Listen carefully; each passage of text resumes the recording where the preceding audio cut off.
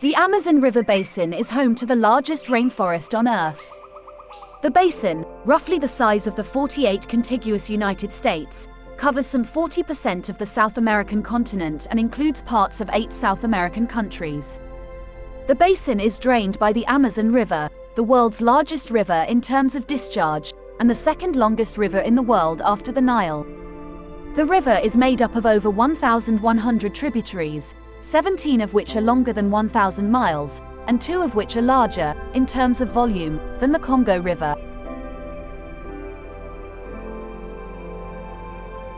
The Amazon is the world's biggest rainforest, larger than the next 2 largest rainforests, in the Congo Basin and Indonesia, combined. As of 2020, the Amazon has 526 million hectares of primary forest, which accounts for nearly 84% of the region's 629 million hectares of total tree cover.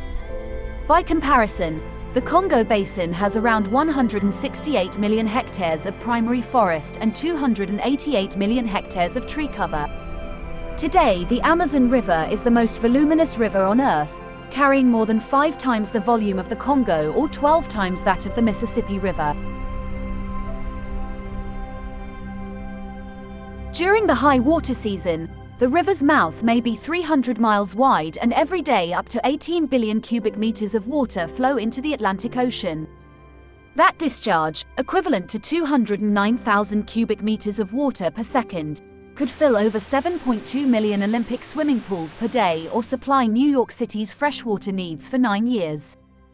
The Amazon's influence on the movement of moisture extends beyond the water that flows down the Amazon River. The trees of the Amazon rainforest pump vast quantities of water vapor into the atmosphere every day via transpiration.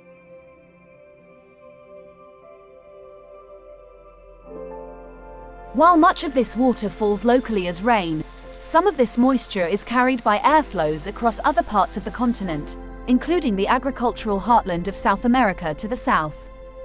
This movement has been likened to flying rivers. By one estimate, 70% of Brazil's gross national product comes from areas that receive rainfall generated by the Amazon rainforest.